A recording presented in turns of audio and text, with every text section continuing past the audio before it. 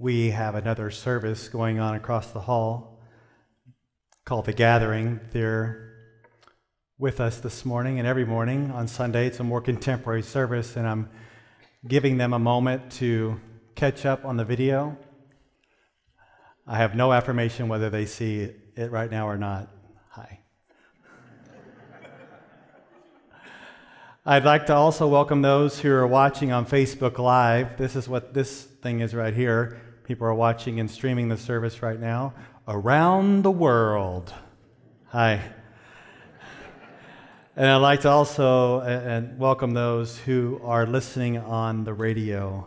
I'd like to welcome to all of you. Before we begin this morning,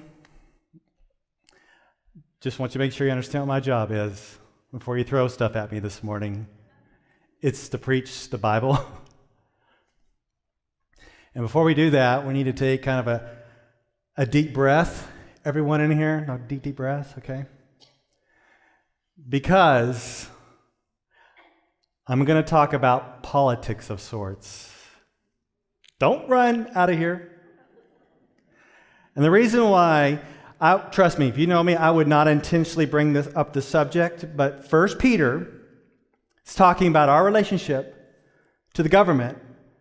And then we have to talk about rulers and those under its authority. And it's a very touchy subject. And if you have any complaints or comments, at the end of the day, you can send them all to Jim Neal.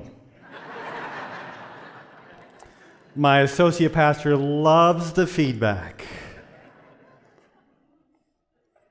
I know many of you don't know me too well, but I'm not a very political guy. Not that politics is not important, it is.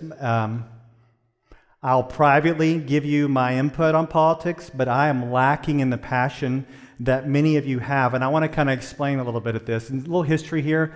I'm not giving any endorsements, a little history here. I remember the first time I had the chance to vote for president, it was in 1992. First time. Maybe some of you was like your 10th time. And I had the chance to vote for president. And before then, get this, I had been a Christian for about 1 year the summer before when I was 19, and now I was 20, the summer of 1992. And during that summer, leading up to the election, I was an interim youth pastor at a very large United Methodist Church in Little Rock.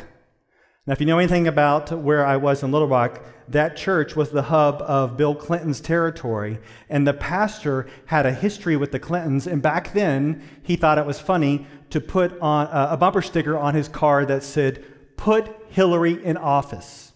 This is 1992. One night, Clinton's daughter, Chelsea, came to the youth group where I was the youth pastor.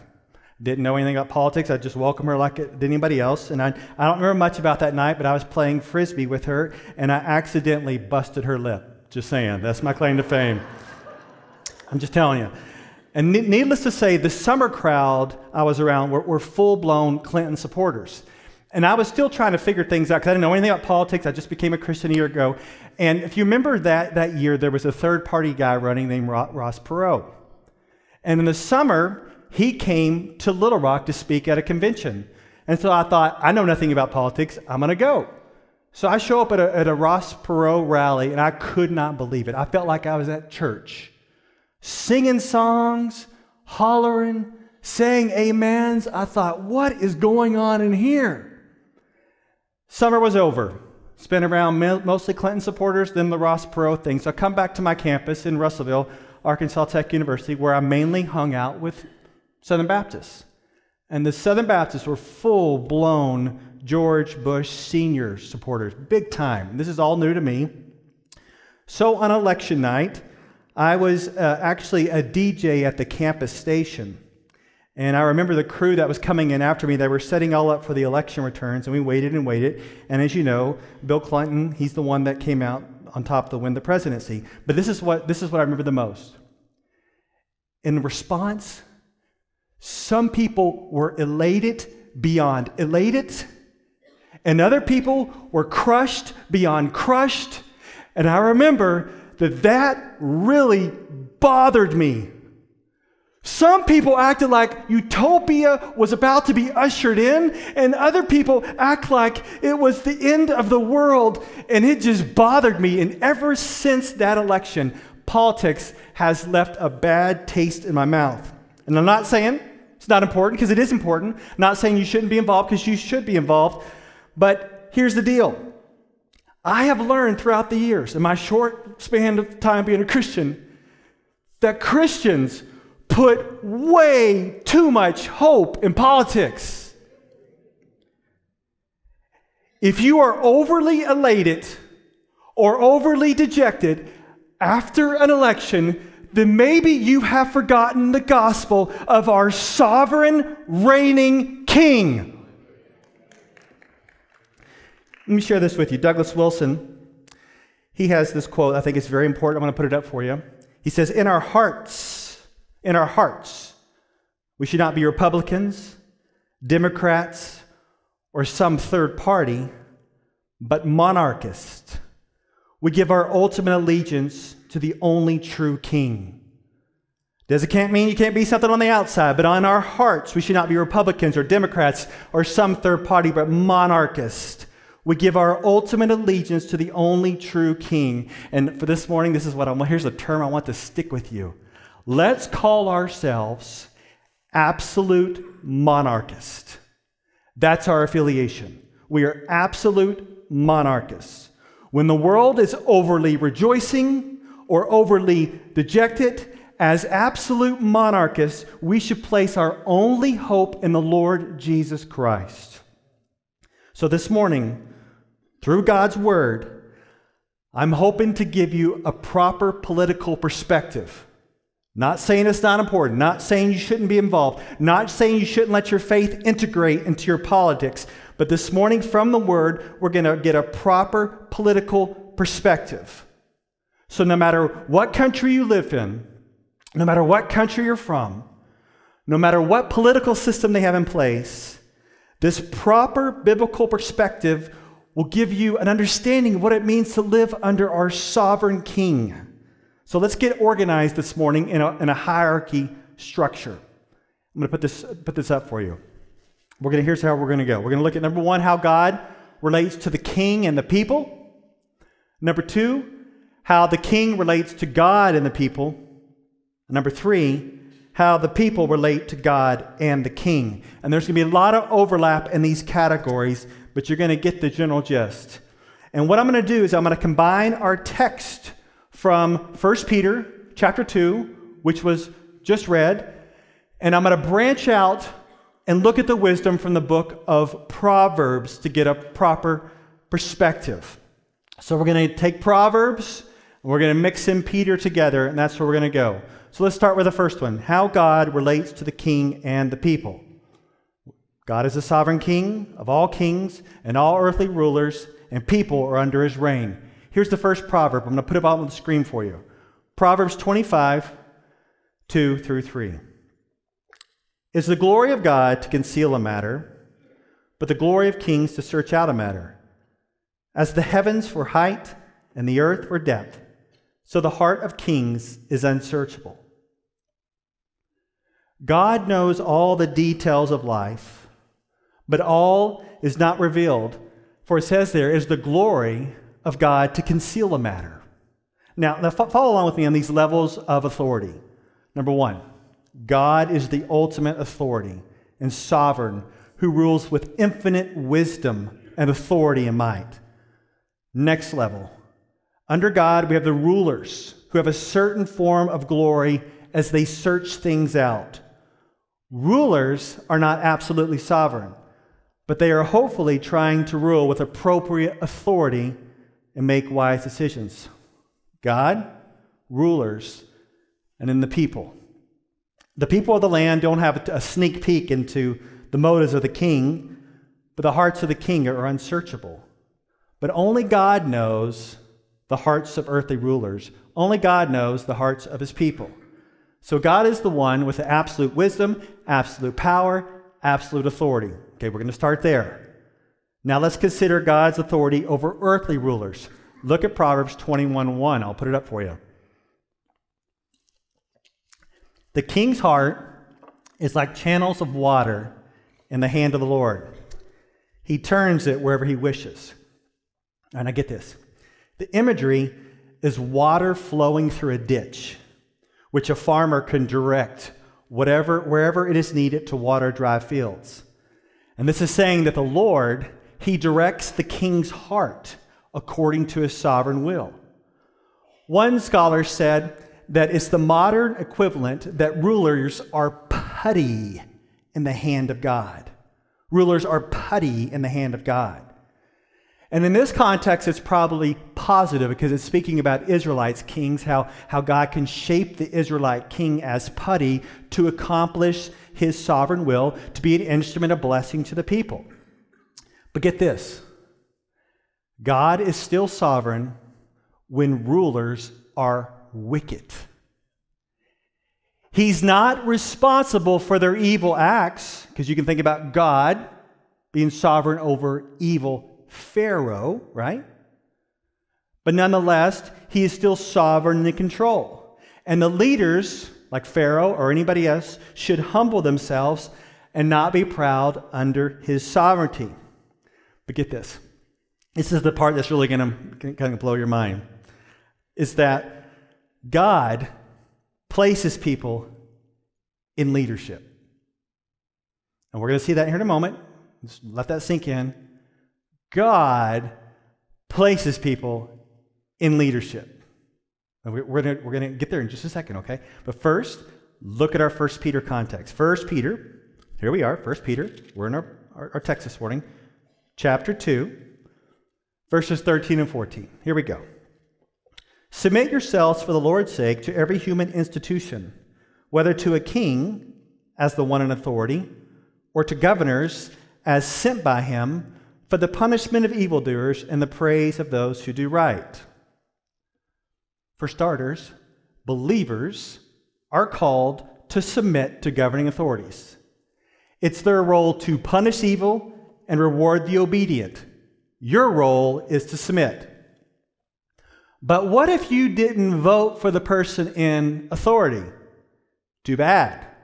You still have to submit because God placed them in authority, and if you resist them, listen to me, if you resist them, then you resist God. And where's that in the Bible? Glad you asked. Romans chapter 13. You can study this later. I'm going to put it up for you. Romans 13. Great passage. But for this morning, I want you to consider verses 1 and 2. Make sure you see this. Every person is to be in subjection to the governing authorities. For there is no authority except from God, and those which exist are established by God. I'm going to read that again. And those which exist are established by God. Therefore, whoever resists authority has opposed the ordinance of God, and they who have opposed will receive condemnation upon themselves. God appoints who is in authority. Who was in authority when this scripture right here was written? Let me remind you.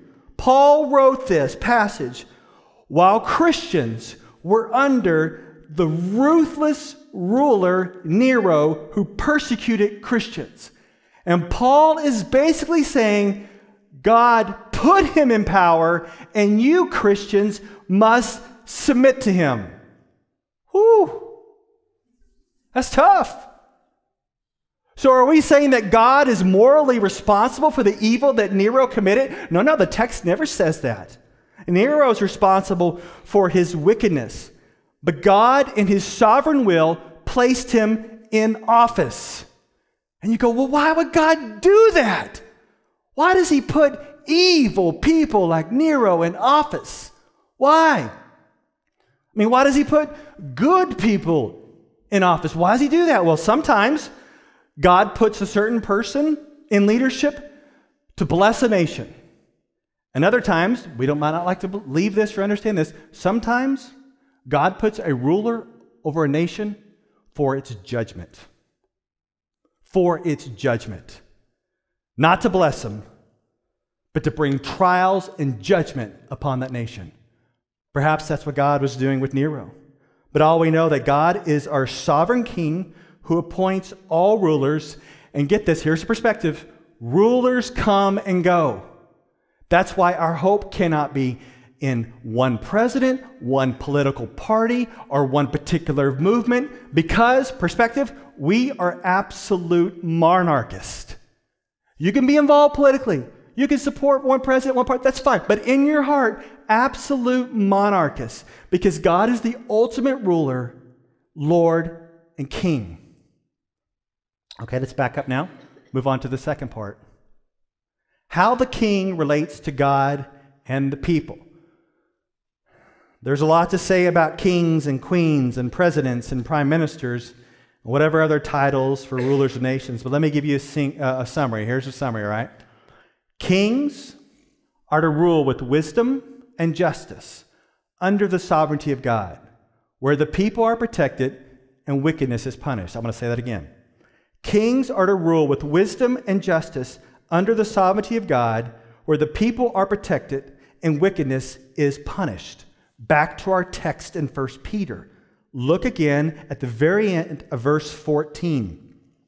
It says that God has set up the king for the punishment of evildoers and the praise of those who do right.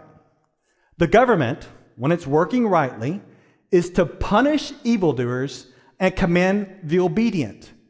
And like we saw in Romans 13, that the pagan ruler is even seen as God's servant to punish evil and to praise those who do right. Proverbs 20:26 says, a wise king winnows the wicked and drives the threshing floor over them. Whew, that's a brutal text. As wheels go over the grain to get the seed out, so the king rolls on the wicked for separation and punishment. Once again, the whole point of the whole sermon today is perspective. Does that remind you of anybody else who does that? King Jesus. At the final end, when it's all said and done, there will be a final separation, as it says in Matthew 3:12. His winnowing fork is in his hand, and he will thoroughly clear the threshing floor, and he will gather his wheat into the barn, but he will burn up the chaff with unquenchable fire. And so you see an earthly ruler doing some of that, but Jesus is our ultimate king who will do the whole world. Now, not only are the rulers expected to bring justice, but it is throughout the Bible that rulers are to have a special concern for the poor. I'll put Proverbs 29:14 up for you. It says, if a king judges the poor with truth, his throne will be established forever. King Lemuel in the book of Proverbs was told by his mom in Proverbs 31:8-9. She said, open your mouth for the mute, for the rights of all the unfortunate. Open your mouth, judge righteously, and defend the rights of the afflicted and needy. You'll see it time and time again in the Bible that justice was to extend and go down to those who have no power to defend themselves, such as the orphan, the widow, or the sojourner. And the king was to stick up and bring justice their way. And in no way, shape, or form am I advocating for any certain special government program or anything like that. But I want to tell you this. The Bible is certainly against virtue signaling. Virtue signaling is politicians who say something about caring for the needy and absolutely do nothing about it. The Bible's against that virtue signaling, to act like there is a care in my heart for the poor when there is not. And you'll see time and time again in the Bible priority of caring for those with the least amount of power to fend for themselves. Once again, perspective. When our king was on this earth, King Jesus, considered what he did. He spent a significant amount of time caring for the poor. And if you want to take it even further, he died for poor, wretched sinners like you and like me. That is the King Jesus we follow. And lastly, it's where the rubber meets the road. It's the part where we actually do stuff. It's how the people relate to God and the king. How do the people relate to God and the king? Verse 15, look at it. For such is the will of God, that by doing right, you may silence the ignorance of foolish men. I want to read that again. For such is the will of God, that by doing right, you may silence the ignorance of foolish men. You know, during this time, there was accusations about Christians being disloyal to the emperor or trying to overthrow the emperor. And Peter tells them to submit to the authorities, and if you submit to the authorities, that will shut their mouth. It will cut off the ignorant talk of foolish men. Those who say that Christians were trying to overthrow the government, those people would be muzzled. And they wouldn't say such things. Because Peter, in our text here, and Paul, they never call for the overthrow of the government, but in this context, submission to it. Now, of course, there are really big extremes that you can think of, and we can talk about those another time, where you talk about the overthrow of the Nazis, or you got it all the way onto this other extreme, where you just go hole up somewhere and don't pay attention to what's going on in life. But in this context, right here, we're seeing that Peter is calling for a submission to the government. We'll talk about disobedience to the government in just a little bit. But right now, look at verse 16. Act as free men, and do not use your freedom as a covering for evil, but use it as bondslaves of God. Honor all people, love the brotherhood, fear God, honor the king. So we're free in Christ, but we don't use our freedom to indulge in evil. It says that we act as bondslaves to God and bring Him all the glory. And what does it say? We honor all people, even those we disagree with politically. We love those in Christ. We fear God and honor the king, even when the ruler is a godless idolater. And that's what was going on here. Godless idolater. And Peter says, honor, honor. So let's break down the submission to governing authorities in the specific details. Are you ready to do this? We're going to get really specific now. Okay? If you're going to submit to the governing authorities, the first thing you need to do is pay your taxes. Can I hear an amen? Nobody. Romans 13, 6 and 7. Because of this also pay taxes, for rulers are servants of God, devoting themselves to this very thing. Render to all what is due them, tax to whom tax is due, custom to whom custom, fear to whom fear, honor to whom honor. One of the ways you submit to governing authorities is you pay taxes. What if the taxes that you pay accomplish godless things? Well, the Christians back then were to pay taxes, and some of their taxes went into creating pagan temples. They were to pay taxes, and some of the taxes went into paying the salaries of government officials that persecuted them. And in this context, Paul's saying, pay your taxes. And in our context, where it's appropriate, you can work to change laws and go against godless activities. But we are called to submit to the leadership. One of the ways we submit is by paying taxes. Another way that we submit, number 2, is obey the law of the land. Obey the law of the land. Now, we've already seen this in Peter. We've already seen this in Paul. But I want to ask the question, is there ever a context where you would disobey the laws of the land, and instead of obeying the godless laws of the land, you decide to follow the law of God? Is there ever an occurrence in the Bible for that? And there is. You can think of Peter and John preaching the gospel.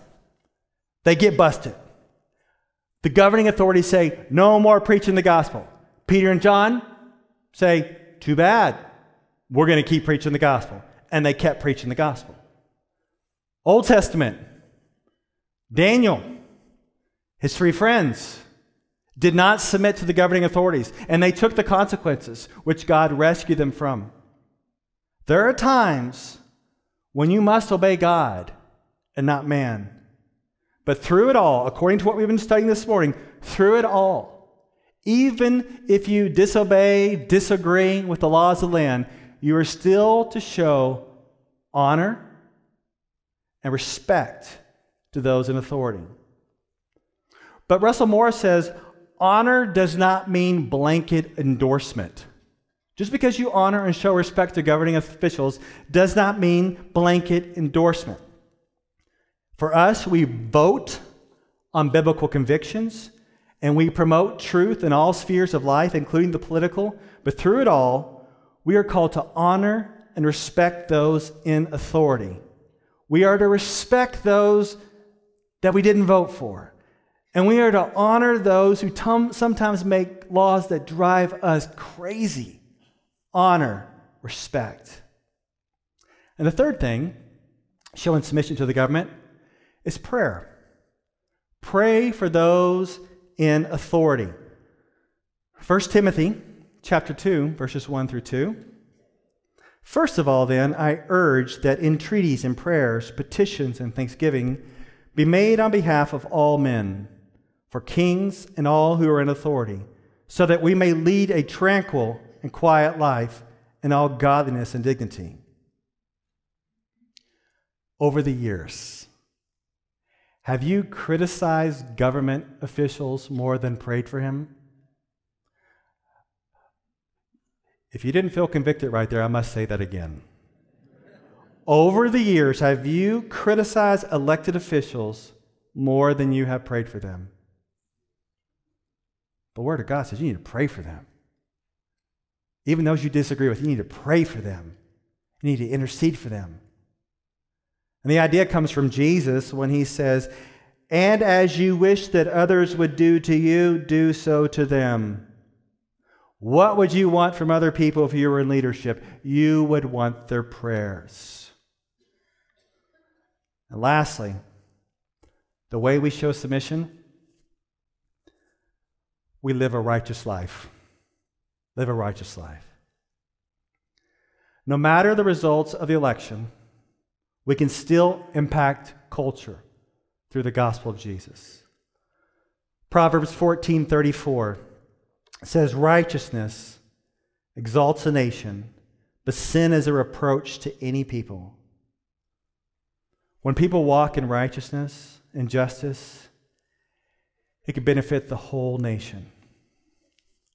Do not think that if your candidate wins, then politicians can just take over and they can do all the wonderful things that maybe you should be doing.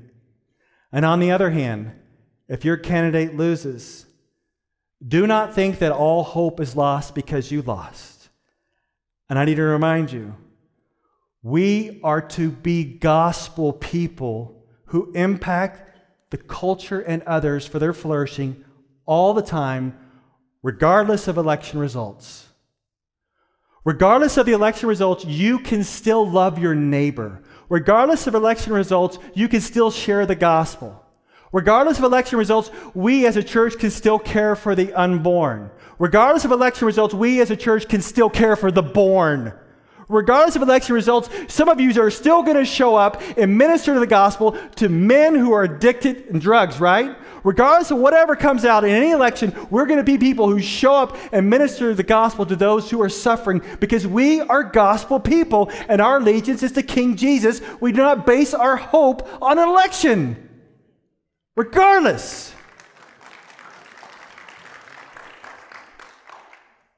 And I just want you to know that you and I both know that as we head into another long run-up to the presidential election, there's going to be things that each day is going to ramp it up, right? Ramp it up. And I want to tell you, don't ramp up with it. If you find yourself just ramping up as you get closer and closer, you're all stirred up, it's all you want to talk about, turn your TV off. Don't ramp up with it. We are absolute monarchists. Pastor Tony Evans says, God doesn't ride on the back of elephants or donkeys.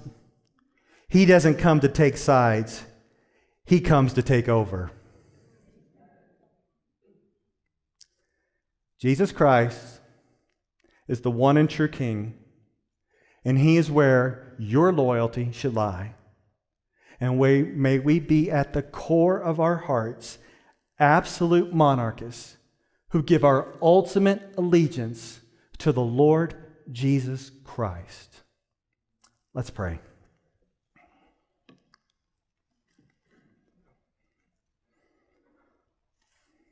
Father, I'm so glad that you are in control and that you are sovereign and you know what you're doing, because sometimes, especially politically, things can get confusing, things can get crazy, things can get out of hand. Sometimes words can be thrown around.